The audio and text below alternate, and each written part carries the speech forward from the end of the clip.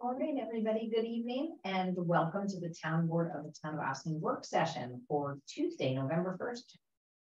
Rabbit, 2022. Please rise and join me for the Pledge of Allegiance. I pledge allegiance to the flag of the United States of America and to the republic for which it stands, one nation, under God, indivisible, with liberty and justice for all. And Mr. Father turns 85 today. Happy birthday, Mark. Call to order. No, we don't have to do that. All right, so we have our work session this evening, and I'm going to start off with a few announcements. This Thursday, November 3rd at 6 p.m., join us for the Austin Shoreline Revitalization Community Meeting at the Austin Community Center, 95 Broadway, to share feedback on the draft shoreline improvements.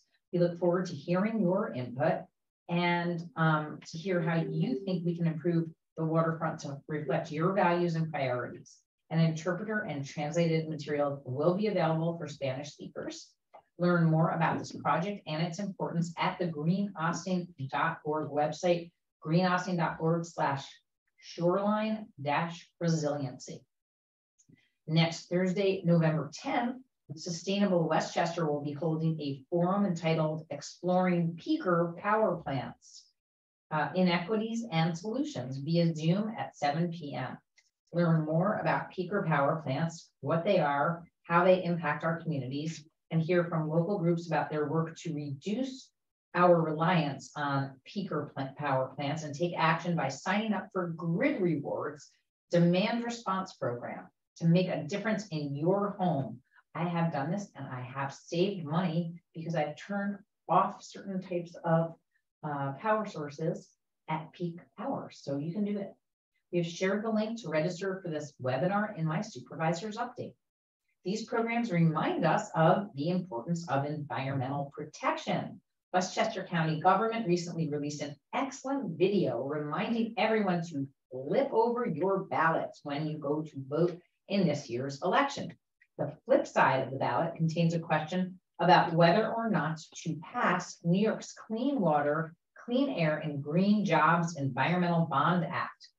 If yes wins, the $4.2 billion Bond Act will fund restoration and flood risk reduction, climate change mitigation, open space land conservation, recreation and water quality improvement, and resilient infrastructure. We have shared the video in my supervisor's update. The town board has issued a resolution in support of the Environmental Bond Act, and I recently wrote a letter to the editor also in support of it. Please do your research before you go to vote. I was at a rally today to talk about the Bond Act, and we had labor in the House as well as some of our leaders from Hudson Valley Economic Development Council. Apparently, for every $1 invested in environmental protections, you benefit the economy by with $7 of economic benefit. So that's pretty amazing. And we had a lot of labor support too, which is also great for those green jobs, well-paying union jobs. Early voting has begun for the 2022 general election and will continue through Sunday, November 6th. You can vote at any early voting location in Westchester County. And the location right here in Austin is the Joseph G. Caputo Community Center at 95 Broadway. Yep, you still have 25 minutes to get there this evening. Wednesday, November 2nd and Friday, November 4th, voting will take place from 8 a.m. to 4 p.m. On Thursday, November 3rd, from noon till 8 p.m. And on Saturday, November 5th and Sunday, November 6th, from 10 a.m. to 6 p.m. Lots of options. You don't have to wait to the last minute. You don't have to chance that there are going to be long lines. You can go any day, and you can also vote any place again in Westchester County. They will print out your ballot for you if they have early voting available at those locations. On Election Day, Tuesday, November 8th, you can vote at your usual voting location from 6 a.m. to 9 p.m. Learn more about early voting and your Election Day polling site by visiting the Westchester County Board of Elections website at citizenparticipation.westchestergov.com. Cold and flu season is upon us. You can still hear my lingering laryngitis from last week. Make sure to get your flu shot to be protected against the flu this season. Yes, I did get mine. In addition to the new COVID-19 booster, which protects against the original strain and the Omicron strain of the virus. I did get that also at OVAC, and hopefully a few of you have also too. COVID vaccines are offered at OVAC on Fridays. Walk-ins are welcome, but appointments are appreciated and preferred. Make your appointment at austinvac.org. That's BAC, austinvac.org.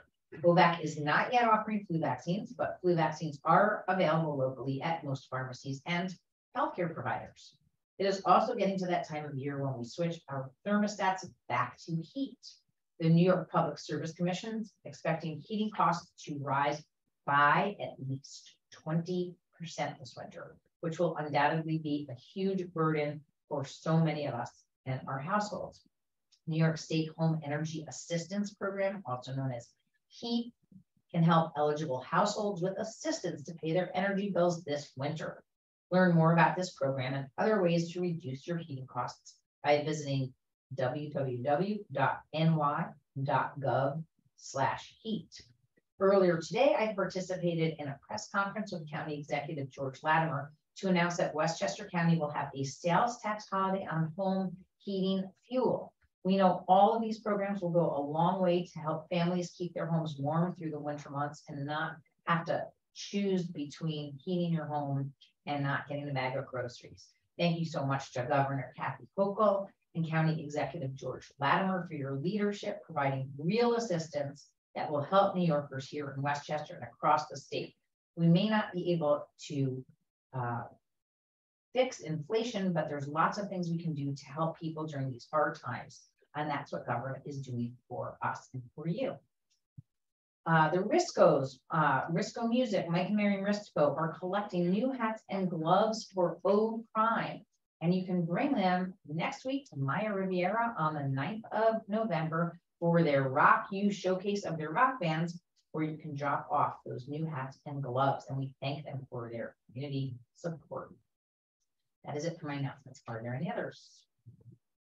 And I guess we could talk about Veterans Day, because we're not probably going to be talking about, there's going to be a Veterans Day ceremony on the 11th, Veterans Day, at Nelson Park at 11 a.m.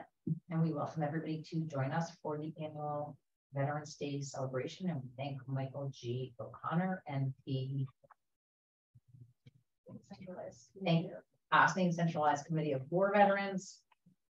Sometimes forget all of the words in the right order, for their annual help with all of our veterans ceremonies and recognitions. And we're so grateful for all of those who have put themselves on the line for our country and our democracy. And I think that's it for my announcements. Again, nobody else has any other announcements? No. We can just dive right into work session. Up first, we are very pleased to have our Highway and Cemetery Superintendent, Mr. Pete Connolly, here with us for two departmental reports, I guess. Correct. Thank you so much. Thanks for joining us here in person. Nice to be here in person again. Yeah. I turned right instead of left when I knew that. No, it's so long. So my quarterly report, what has been going on in the highway department over the last, summer months and even beyond. Big project was completed, McCarthy Drive, of course. It turned out great. It was a tough project. Kudos goes to town engineer Paul Friol. He stayed on top of it, and in the long run, it was a long haul, but it turned out very, very nice. So it was nice to see that completed. Of course, the first phase of Morningside Drive was paved and curb work last year, and this year, last year it got too cold in November to safely, complete the paving of that. The rest of Morningside and Morningside Court And we completed that this summer, and also Ridgeview Drive. So that ties in that area real nice, and that came out also great. For the first time during the month of July, we rented a vacuum truck. This ties in with the environmental concerns, and we cleaned all our 620 catch basins throughout the town with that vac. It's a new piece of equipment, and you know, we were able to really bang it out. So that turned out well. We just recently replaced about 1,000 feet of guardrail, which was in poor condition on Croton Dam Road and Morningside Drive. Storm drainage projects completed on Cedar Lane, Ganong, and Pheasant Ridge Road. As far as the buildings are concerned, where we are, we had a new fire alarm system installed, protect our vehicles and office trailers. God forbid something happens. And new lighting was installed in the mechanics repair garage recently, and the roof was patched. But I think, as you know, that roof has to be replaced, and we're looking to rebid again in the spring. So we hope to get that done. It was leaking at about 4 spots. Switching over to our storage lift stations, always a good subject, right? Those wet well air bubblers, which were installed at 4 of our lift stations, are performing as designed. It cuts down on the need to have the stations cleaned about 3 or 4 times a year, which gets a little expensive. And next year I'll be looking to have installed maybe 4 more. So that'll put us over that hump. So just as a note, you know, we take very seriously our maintenance of our sewer lift stations. There's 11 of them. They're monitored every day by an alarm company, serviced by a professional pump vendor once a month. And the emergency standby generators are serviced once a year and repaired as needed. So just last week, we received a new piece of equipment, our new leaf vacuum machine. This replaces one that was 20 years old. And just last week, we began picking up roadside leaves, and we will continue to do that until the end of the year, weather permitting. Just rake them out to the curb, not in the road, to keep our catch basins clear. And you could always bag them, and that would continue year round every Friday. And just as a reminder, equipment-wise, speaking of equipment, we have 2 Freightliner dump trucks still on order, and I hope to receive them next year. And we have been in discussions with sales representatives for purchasing an electric packer truck, which we use for our organic yard waste once a week. And this vehicle hopefully will replace our current truck, which is 30 years old. Currently, we're closing in on completing the repainting of road striping throughout the town this year. I think we just had the double yellow lines to paint. Our employees attended safety training over the last 2 weeks for confined space awareness, hazardous materials, and personal protection equipment. And we have scheduled a snow plowing operations course for November 9th. It's offered by Cornell Local Roads Program. And they're going to come to us, and parks, cemetery workers, and highway, who also plow during storms, are asked to attend. And they even provide the lunch. So it's not bad. Is that where they talk about how not to use so much salt? Yeah. You know, amounts, you know, setting your salt spreader, or, you know, out of the truck, the controls and all that, depending on the temperature and what have you in the road conditions. Correct. So speaking of snow, our mechanics, they're prepping our snow removal equipment, and our salt storage shed is full, ready for the season. Saying we should know about. Huh? You mean about- No, I know there's snowing on it. Farmers Almanac, maybe, I don't know. I'll be a couple years ago. 10 years, maybe. I hope there's Pretty nothing. long time. I hope it stays in the shed. Of course, we continue our regular maintenance duties, road sweeping, road repairs, grass cutting, yard waste pickup, utility markouts, catch basin repairs, and vehicle maintenance. And before you move to cemetery, do you have any update from Con Ed about the areas that they're working on? Over On 134, I spoke with the in person with the construction manager who was on site. And he said they were going to be out of there by the end of the month, but that hasn't happened, meaning October. Yes, so, but a lot of the road plates have been removed. It's not that many left. So I think that's just house service connections that they have a few to complete. So I think they did get underneath 9A by boring. So yeah, and they did take care of the culvert that they ran into installing the main. They couldn't get around the culvert and I had to wait for a special company to come in and go underneath. So hopefully I did go by there today and it's still working. So, but I'll stay on them this week. See. How much does the bubbler save us on maintenance? On do we cut out all makes? Not all makes. It would be a back company that come in and clean it. And actually with the proper safety equipment, a man goes down in the wells. He cleans all the material that are on the floats and on the pumps itself. And that material has to be vacuumed out at the same time. So each time it's about $3,000 that he does. And we try to, he goes out with one of our mechanics and we try to get that done within a day's time. So the bubbler system has saved us how often they come? At least 3 times a year, maybe 4. So each station is different. And then during COVID with everybody home, you know, there was more demand. So I'm just saying, like, you know, did we used to do it every month and now we only have to do it, you know, every other month because of the bubbler? Or We haven't done it this year since on those stations. we haven't needed to go in and clean it Yeah. off, so it saved us all 4 Right. times of maintenance. Right. There was one that's getting close, which we don't have the bubbler in. And so we get a monthly report from the pump vendor.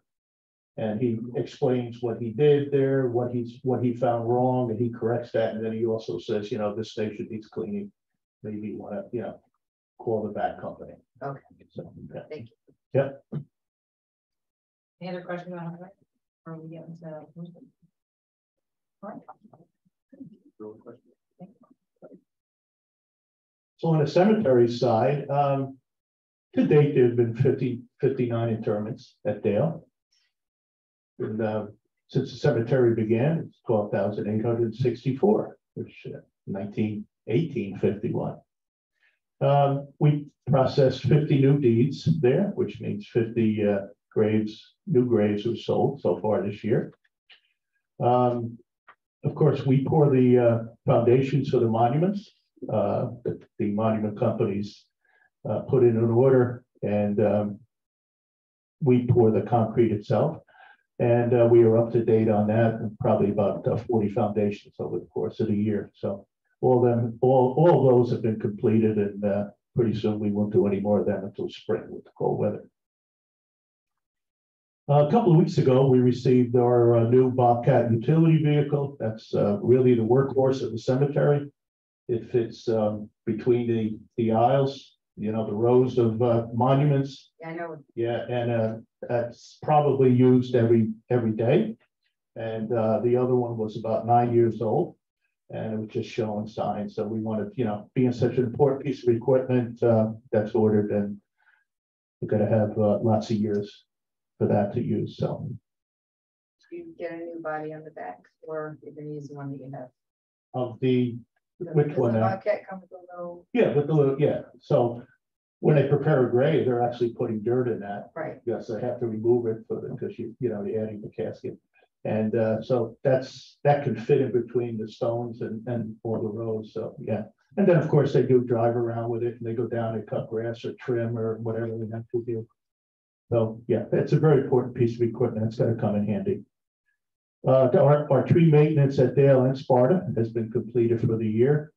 And this year, our ongoing monument repair project going on for maybe 6 or 7 years with Stewart Preservation. We concentrated on Sparta Cemetery this year. Dale Cemetery probably has another season in it yet. Those white marble headstones are the easiest ones to break when they fall. And either by someone pushing them or they do walk on the hills, believe it or not, over time with frost. So they might just fall themselves. People think they see ghosts, it's just them walking. What? Halloween? You said the monuments walk. They do. That's a term this professional use. I don't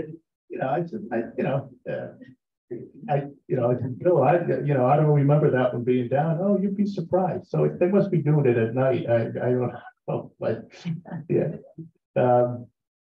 And the cemetery personnel, they continue with their regular duties, of course, as burial preparation and during the services, grass cutting, leaf removal, pouring the foundations along with our partners in the Parks Department and gravesite restoration. And I'd also like to thank the Austin Historical Cemetery Conservancy for their efforts in making our cemeteries, a place that you like to visit and take a walk on a heritage trail. And they do work also in Sparta. Yeah. And Dale too. Right? And Dale, Yeah. Yes, Dale, that's where the heritage trail is. Yeah. Any questions for Mr. Khan?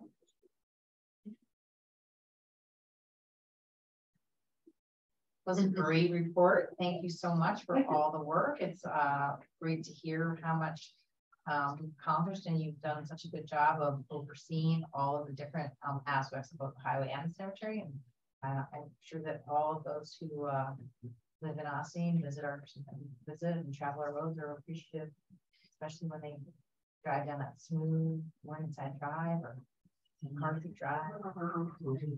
Falls too fast sometimes, but we're happy. We're happy for not bumping us. Stripes, guardrails, all that good stuff. Right. Save your front end. Yeah. Oh, great. Fantastic. Thank you, and thanks to your crew. Thank you. Thank you. Thank you. I mean, you can stay. You're welcome to stay. No, I'm gonna watch it home, I guess. Yeah. The World Series on it. You want to stay for a discussion on the e-bike protocol? Oh, of course. Hey, Val. Okay. So next up, we are discussing our proposed local law to regulate bikes, e-bikes, and e-scooters. E stands for electric. I am going to turn it over to our town council, Christy Tomanana, to start us off. Well, really, there's one primary item that's outstanding. The board last discussed this at your October 18th work session. And after that, one of the main issues was how to handle the fact that a lot of what was previously prescribed for in this law is actually regulated at the state level. And so there are a lot of things that the town board doesn't really have control over in terms of how it's enforced, what the rules are basically. So with direction from the board, I revised the law, and that was circulated a couple of weeks ago. And what I did was I took out pretty much most of the references to rules and regulations that are governed at the state level, and just focused on the items that are subject to local control. But I also made very clear and explicit reference to vehicle and traffic law, Article 34 and Article 34A, which regulate e-bikes and bikes, e-bikes, and e-scooters respectively. But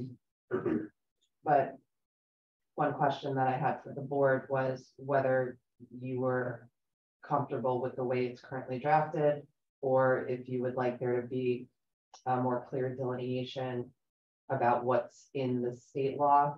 One thing I had suggested was potentially including the table of contents from the state law that pretty much lists the title of every section of the law, so that because again, the intent was to make this information more accessible to people who may go to the town code as opposed to sifting through, vehicle and traffic law. So one thing we could do if you wanted was to include the table of contents so that anyone reviewing it could see what the subject matter was of each of the provisions. Or if you were just comfortable with having the article of the state law reference in the code itself. I think I prefer to have the state, the contents, so that people can kind of see that there's something referring to this, to that, to the other, so that they understand there's a regulation to do with, all those different items. And that they might have to go look that up before they feel very confident that they're not breaking a law. I know I asked this before, but we can't do a direct link to it, right? Yeah. Is that what you're saying? That's what I'm saying. I mean, not as far as I'm aware from E-code. The only thing I've seen in E-codes is if you can cross-reference other sections of the code itself. So for instance, if you have a zoning code provision that also applies to the building code, you could cross-reference and then you can link to that. I have not personally seen a situation where you can hyperlink to state law or the laws of other municipalities generally. I get not to other municipalities, but it would make sense to state law. Well, I mean, municipalities, like if it's county law, Oh, I see. or, if it's something where, if it's something that, no, I can't imagine a situation where there would be a reason to cross-reference another town's law. Right. But I'm saying situations where, a lot of our tax code comes from what the county has legislated. So, but I personally have not seen that. And I'm not even sure logistically how that would work. Anybody else? Yeah, I mean, I just like to give the public as much information as we can and guide them in the right direction to get whatever information they need. So. And it should be easily accessible. If it's not. I mean, the other thing to keep in mind, is that this has always been the law, right? Right. Before and after this exists, people are presumed to know what the law is and abide by it. So, it's not necessarily the town board's responsibility. I understand that in enacting this legislation, part of it is to make that information as accessible to the public as possible. And so this seems like a good middle ground to do so, so that people are aware of the general subject matter of each section of the law and can then, take it upon themselves. All you have to do is put it in Google and it'll pop up. Sure. I think it's a great. Yeah. Okay, so I'll revise that. That should be a minor change. I'll just make it an attachment. And then I think we're scheduled to continue this public hearing next week, November 10th. So I can circulate that in advance of this being made, of the agenda being circulated. And perhaps if the board has no other concerns, we can be in a position to end this very lengthy process that I believe started in July or August. Sure. And close the public hearing next week. That's great. Did the village vote on there? This is where this law came from. Right, that's what I'm It saying. started with the village, yeah. So theirs is It already done. It didn't come to us until it was done at the village Okay. level, right? I think it was adopted by the village sometime this time. All right. Next up, moving right along, although we closed the public hearing on this local law at our last meeting, we since learned, which is the senior tax exemption that we spoke about. We since learned that in Westchester County's law opting into the increased income limits for real property tax exemptions that are available to senior citizens, that they are also allowing seniors to deduct unreimbursed medical expenses from their income to determine their eligibility for the exemption. Our town assessor's office will be the one responsible for administering the applications for the county.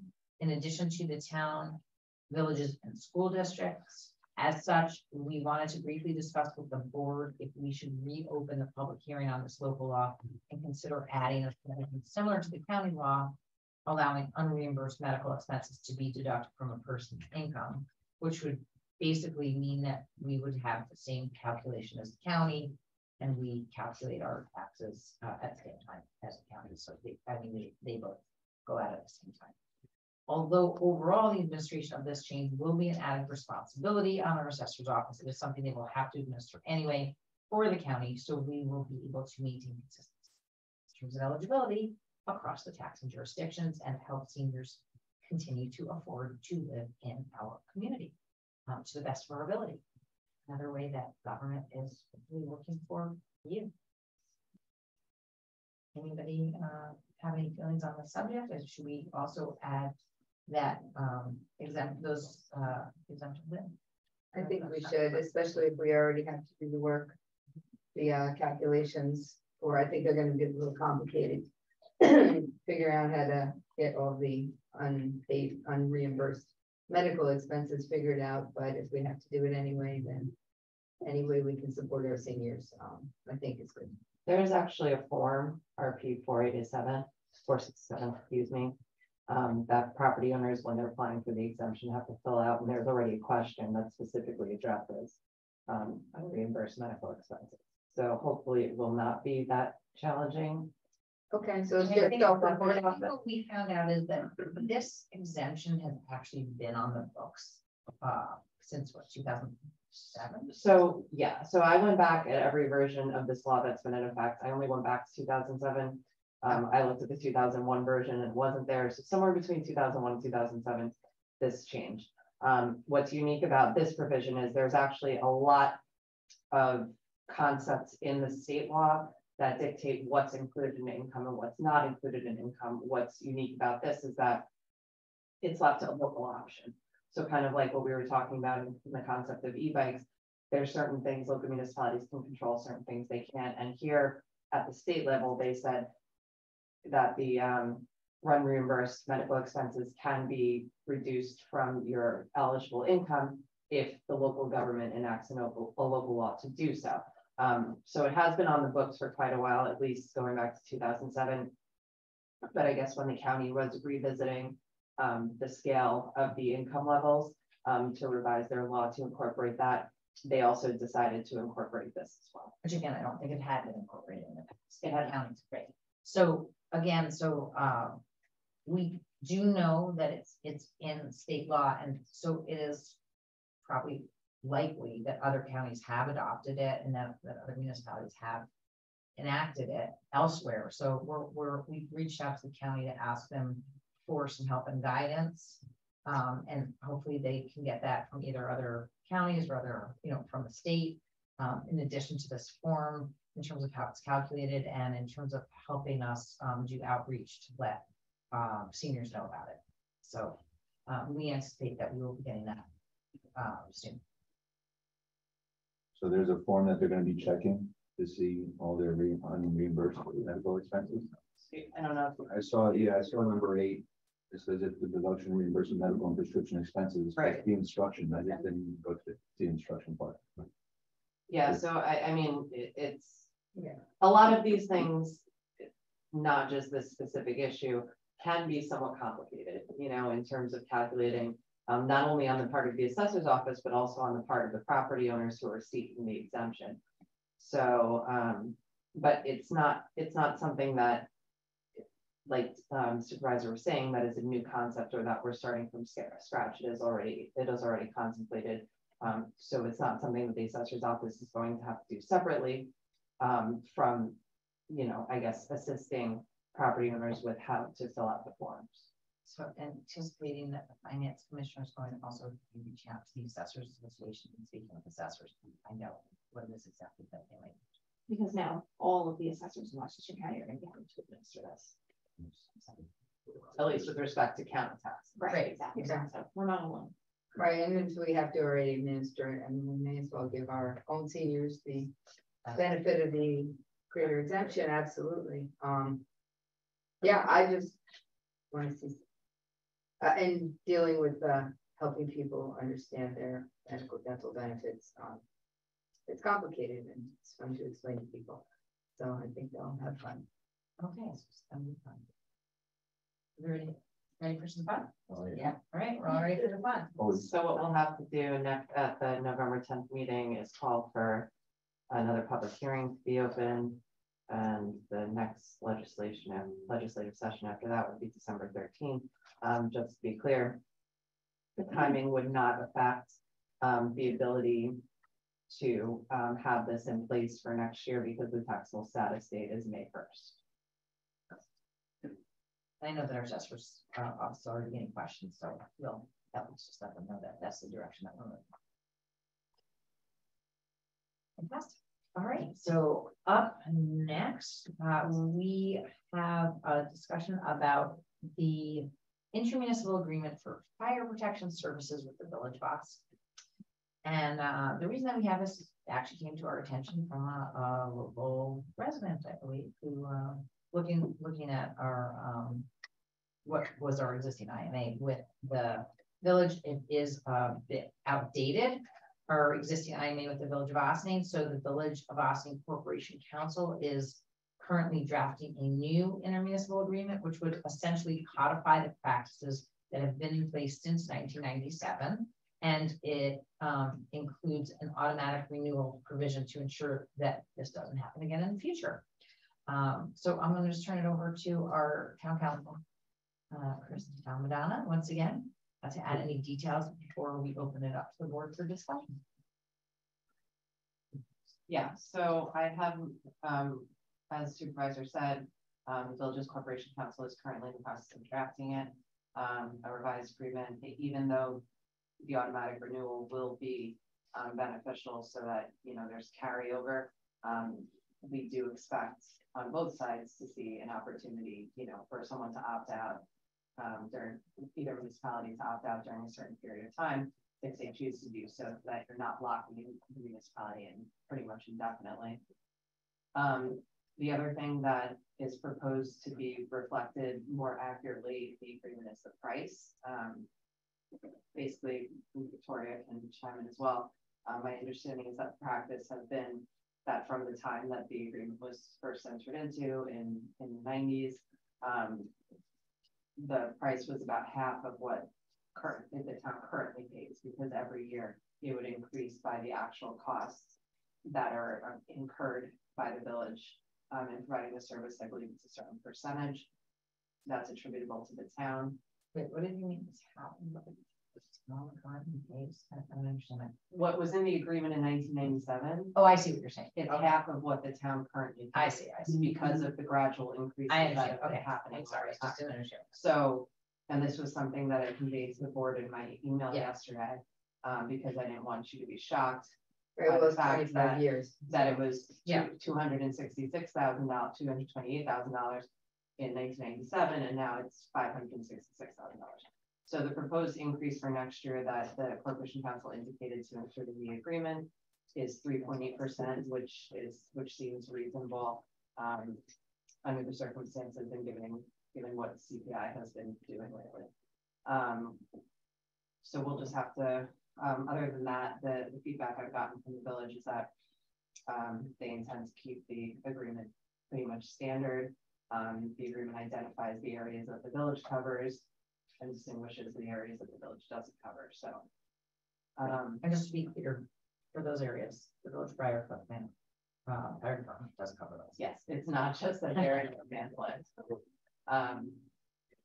So yeah, so it should be a relatively straightforward amendment, and if necessary, we can have another discussion, or if the board is comfortable with these terms as presented, you know, when it comes, assuming that there is nothing unexpected, we can put it on for resolution.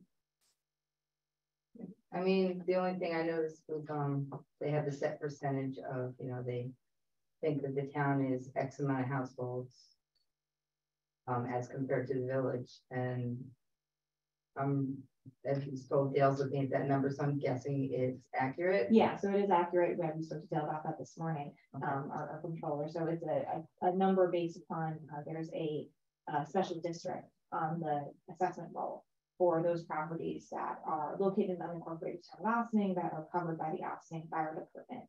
And so that special district can get pulled so we can see what the total assessed value of that, group of properties is in comparison to the village, so we can determine the share of those costs for those households. So this is the practice that's been in place.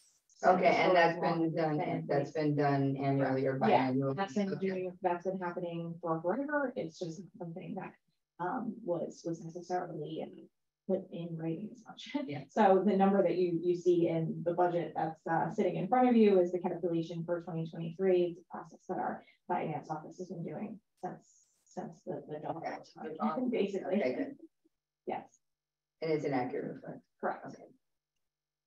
And the Corporation Council did indicate that there would be greater explanation in the new IMA about how that number is going to be calculated so that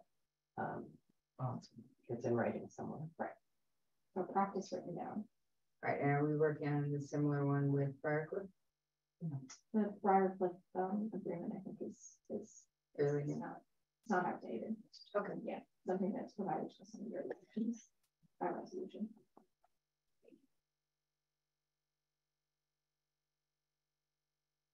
What do you think, Chief? I'm just gonna wait until the rest of the details come out in the IMA and then we review it there. I mean, right off the bat, is there one? So, We'll have to wait and see. I've given you the information that was provided to me. I have no reason to expect anything different, but we absolutely, if you circulate it to the board, we'll look at it. Fantastic. I don't really remember.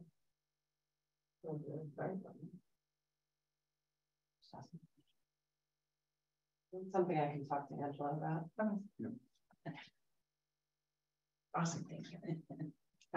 Okay, I think that's it. Can I have a motion to adjourn to executive session for advice of counsel and personnel? So moved. Second. All those in favor? Aye. Nobody opposed. Thank you so much, everybody, for joining us. Next Tuesday, November 8th is Election Day. So our next legislative session will take place on Thursday, November 10th at 7:30 p.m. Please remember to get out and vote either during early voting today until 8. Okay, that's happened. And every day this week through Sunday, November 6th, or on Election Day, November 8th. See you next Thursday. Have a great week, everybody.